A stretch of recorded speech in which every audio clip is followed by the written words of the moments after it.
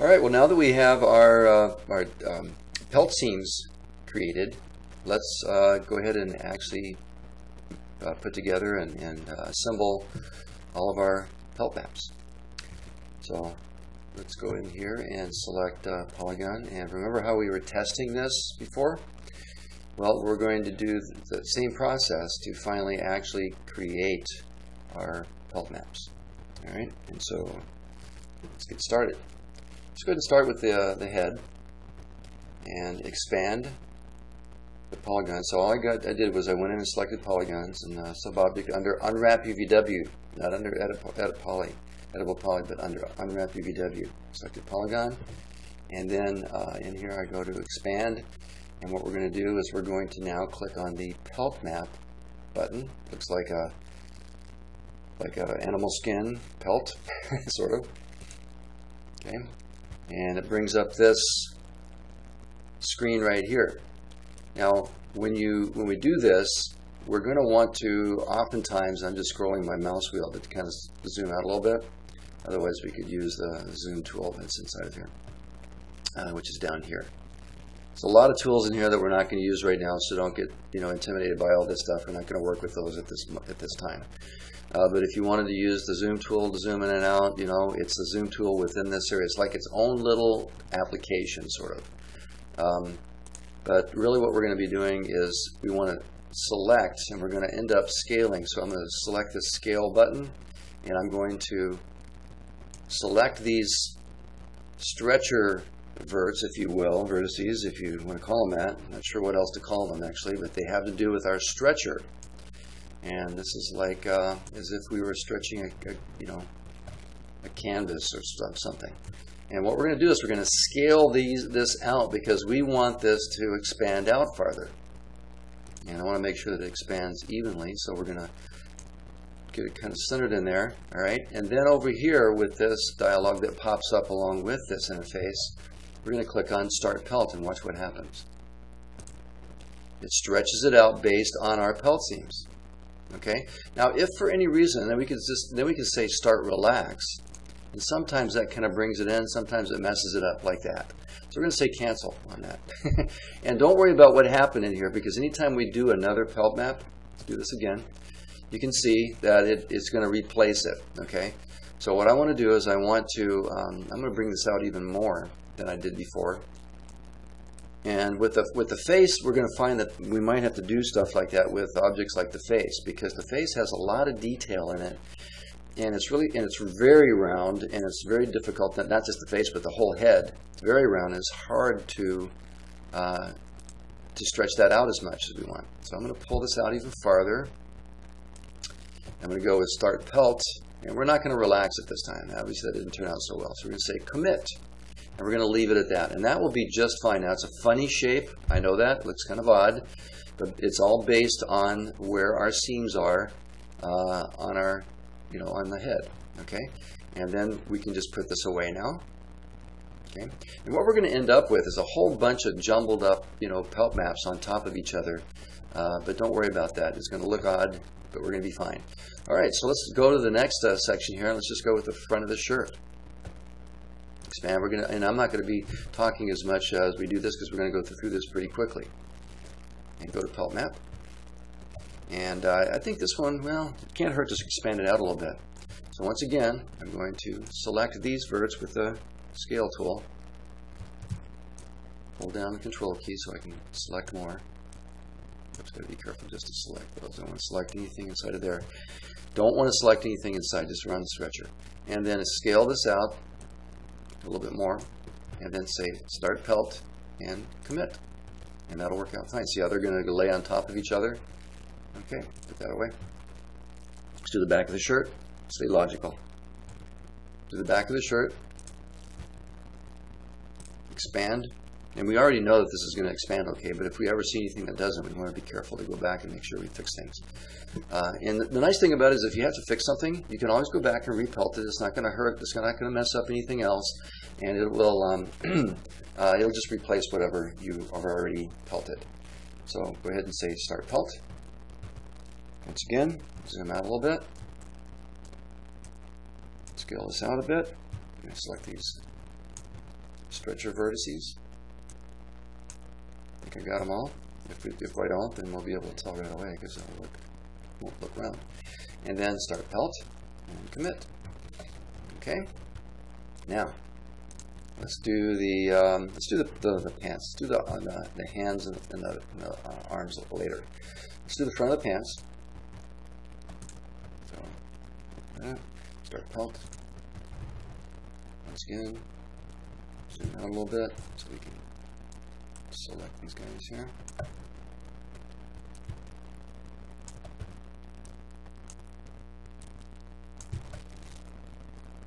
Scale it out a bit. And these are fairly flat, so it's going to do a good job here. Start pelt and then commit.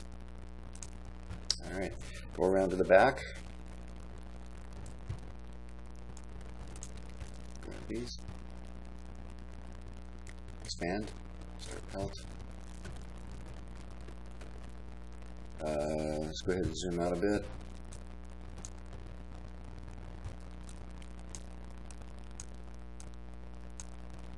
There we go. Scale it out a bit. Start pelt. Commit. All right. Now we're going to end up resizing these somewhat later on. We'll see what happens with that. All right. So let's go ahead and let's do the feet. Pretty straightforward. So select the foot.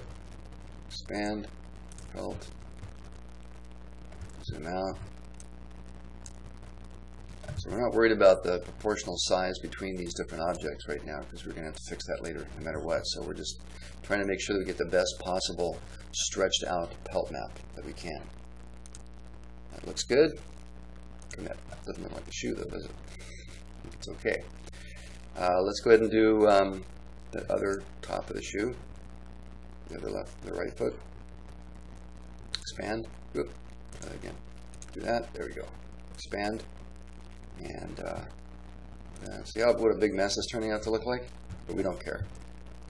We're going to be able to take care of that really easy in just a few minutes. Oops. There we go. I got to undo that. Control-Z. There we go. I'm going to select things in there. And then scale.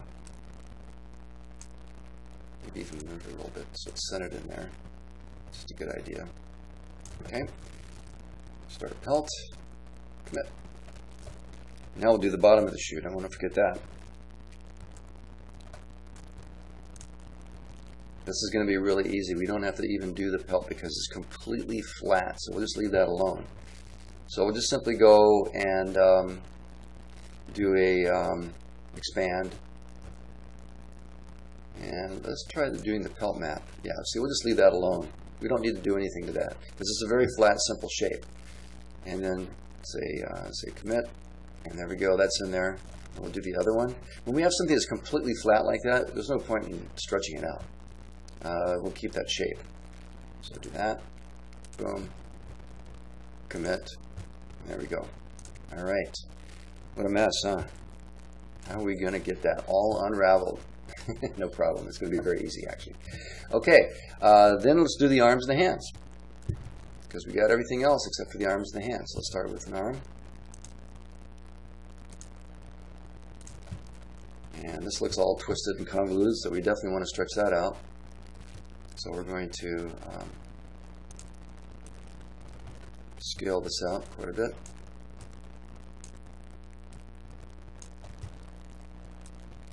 You see how it's twisted a little bit there? Sometimes it's kind of handy. It doesn't. Usually it does a great job without it. We just want to make it sort of symmetrical. Once in a while, when you see it's really obviously twisted, you can just do that, no problem. I mean, if we didn't do it, it would probably still look great. So we'll go ahead and say start pelt, boom, stretches out the arm. See, flattens it out really nicely. That's our elbow right there, by the way. And sometimes we're going to need to go in here, like with that vertex with the elbow, and move it over. But we'll do that later. Yeah, you know, since I'm talking about it, why don't I just do it right now? Let's get in here and select it. Get our move tool here and move that where it belongs, right there. Okay, we don't want things overlapping, even with our pelt maps, if we can help it. Okay, and then say commit, and there we have that one. Do the same thing to this arm. zoom out. Scale tool. Select all these. Stretch reverse.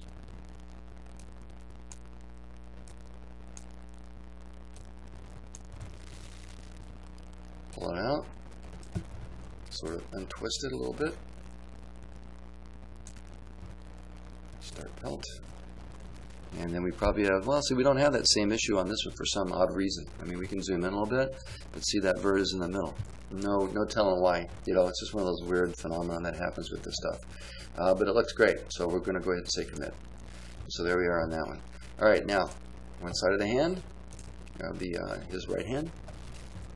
And let's go ahead and we can put this away. We could probably leave this open the whole time. It doesn't really matter. But I like to put it away, start with a fresh slate, you know, every time we do this. And what this is doing is just putting all these pelt maps in as we get them all stretched out and everything, and just kind of laying them on top of each other. But we're going to fix it later, as I said. So we'll go ahead and do this.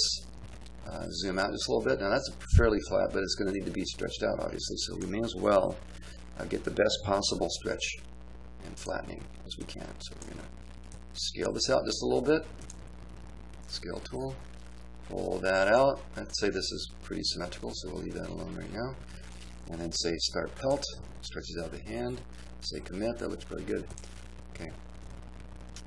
And then we'll do the palm of the hand. Select palm goes there. There we go. Oh. Zoom out. Select these guys.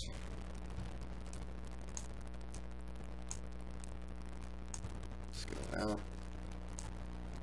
Maybe rotate it just a little bit. That seems more logical. Start pelt.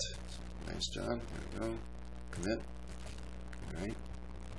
Let's do the other hand.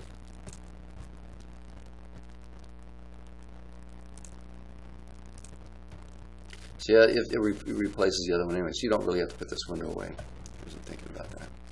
So I'm going to zoom out. Make sure we get these scaled down a little bit. If we didn't do this, then the fingers oftentimes, or the very ends of something that's sticking out like this, will get all kind of the vertices and the UVWs will get all bunched together. They're called UVWs when they're in this mode. Exactly the same vertices match up with the UVWs. So start pelt, and there we go. So in other words, if we hadn't expanded this out, these finger tips right here would have been all kind of like jumbled up. And that ends up being a little bit of a problem sometimes. And just say commit. There we go. Do the palm of the hand, and that should be it.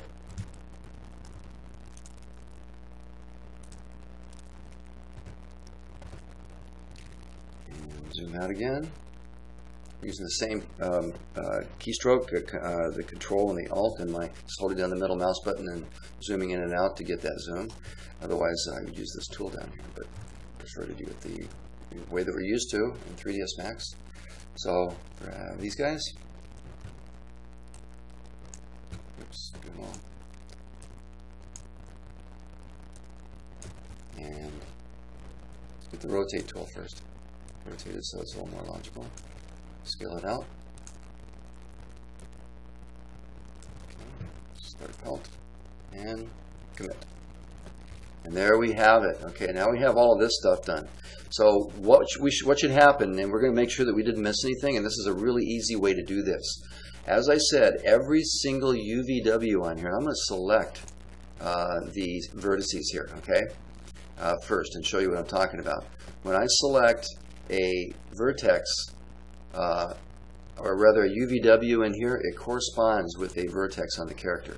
Now, if I select all of them, it's selecting all the vertices on the character, and that's what I wanted to see.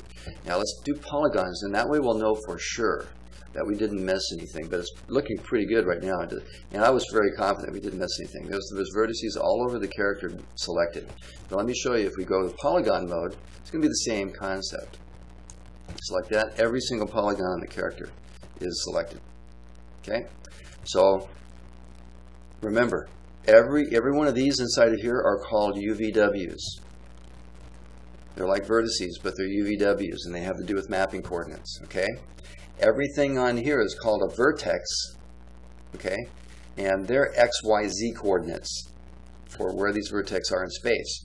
And the XYZ coordinates for these vertices correspond exactly with the UVWs in our mapping. Okay? All right, so first of all, I'm going to get polygons, get the whole thing selected, okay? And then we're going to go up to Tools, and we're going to say Pack UVs. And I'm going to leave the defaults. Don't have to do anything. Recursive packing is fine. Say OK. Now that seems fine, doesn't it? Okay, well guess what? Some of the stuff is not exactly proportional to the other stuff. Now, it might be close, but it's not going to be perfect. So what we want to do in here is we're going to apply a simple material to our character. So let's get out of here, close up Unwrap UVW, and let's go into our material editor, and we're going to get a new material. Let's put this away too. We don't need that open right now. We're going to go to the Maps rollout. We're going to go to the Diffuse color. We're going to go to the checker. Usually we go for bitmap to get a texture or something, but this time we're going for checker. Okay, it's what's called a procedural map, just like a noise map is a procedural map. We'll say OK, and what that does is it applies a checker pattern to it. But we need to tile this, because if we just, well, let's go ahead and apply it to see what it looks like. We're going to apply this to our character. Okay, hit that. Let's make sure that we have transparency turned off. Materials, enable transparency is not. And let's go over to here. See-through is on though. So let's go over here and turn off see-through, and now we can see it. See, we have a white and black pattern, but it's very huge. So what we need to do in here is change this to something like 32. Tiling by 32. Okay? That might be a little bit too much. Let's go with 24.